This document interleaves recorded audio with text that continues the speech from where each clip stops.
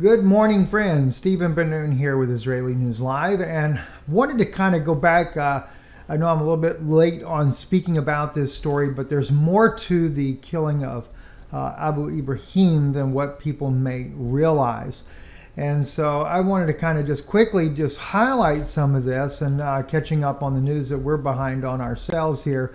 But Abu Ibrahim that was taken out by, according to what we read in the news media, or what the mainstream media is pointing out, is that President Biden took the bold steps to have Abu Ibrahim taken out, a senior leader of the ISIS militant faction in the Middle East there.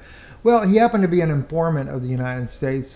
He worked with the U.S. government. In fact, some of the declassified documents, as you can see here in his capture back in Mosul, we can look at things about him, see things that were written about him. This is actually where his own statement that was given.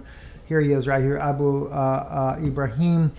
We can see that he says here, Umar, former Wali Mosul, attempted to organize the joint military operations, where he's giving information to the U.S. government about what's going on. He was captured in Mosul. In fact, right here it says, detainee seems to be more cooperative with every session. Detainee claimed that he is out of information and is anxious to know his disposition after questioning. What's going to happen to him? Well, he's going to become the leader of ISIS Caliphate, or become one of the big leaders in there, and he is going to work for the American side there in overthrowing the different factions that they want to overthrow, specifically the Shiite factions of Iran. This is what he would actually later become very famous for doing. But the question, though, begs as to why was he actually taken out? As we can see here in the article, Abu Ibrahim al-Hashimi of Qurashi was considered the successor of Abu Bakr al-Baghdadi. However, it is learned that Abdullah Qadash was detained in May 2020 in Iraq. One way or another, after Qadash's arrest, it was al-Qurashi who was the leader of ISIS, although some experts have expressed doubts about the reality of Abu Ibrahim and his identity. But he's actually used to be a leader in the Islamic State, in the ISIS faction, and to be able to fight for the Americans. So that's really what his purpose was, why he was involved. In fact, this article right here expresses a little bit of that. This is back in 2014. Iraq is once again front page news, and once again the picture that is presented to the U.S. in the Western mainstream media is a mixture of half-truths, falsehood, disinformation, and propaganda. The mainstream media will not tell you that the U.S. is supporting both sides in the Iraq conflict. Washington is overtly supporting the Iraqi Shiite government, while covertly training, arming, and funding the Sunni Islamic State of Iraq and Syria, ISIS, in other words, supporting the influx of terrorist brigades in Iraq, is an act of foreign aggression. But the mainstream media will tell you that the Obama administration is concerned by the actions committed by the terrorist. Did you notice that, though? We are supporting both sides, including the Shiite factions of Iran, or in this case here, supporting the Iraqi Shiite government. Does that make any sense? Wow, we always play both sides. So what was the deal then? What really went on? What is this all about, this man right here? Why take him out now?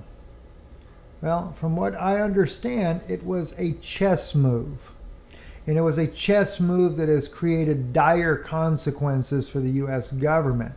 And of course, that chess move is against the chess masters, and that's Russia. Quite frankly, what it is Biden is a very weak president in the world stage right now. And something had to be done to put him back on the chessboard as a viable option. President Biden did not order the strike on Abu Ibrahim.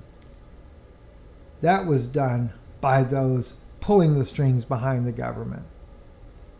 they had to take out a senior leader official of the ISIS militants to look like we're doing our job and that President Biden is a tough president and able to stand up against the terrorism that's going on in the world today. That was one of the chess moves that we decided to make. I say we because we are all Americans, not we as in we are doing anything about this, because we're not.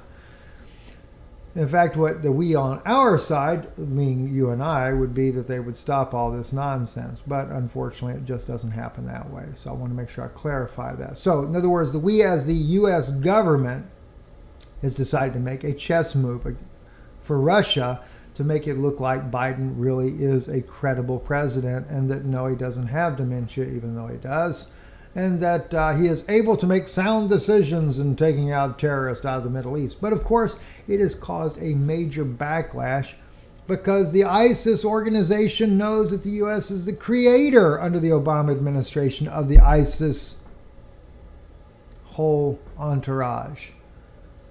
So for the U.S. to kill one of their own, so to speak, has sent a very dark message. First it was al-Baghdadi, now Abu Ibrahim. I'm sure they're wondering, who in the world is going to go in next? The U.S. puts us in power and then turns around and takes us out at their leisure? Think about it. Very dire consequences. Stephen Ben-Nun here with Israeli News Live. Thank you for your time, and be doing quite a few more videos this week. We are headed back home, so please be tuning in, and we'll be updating you as quickly as we can, especially Patreon.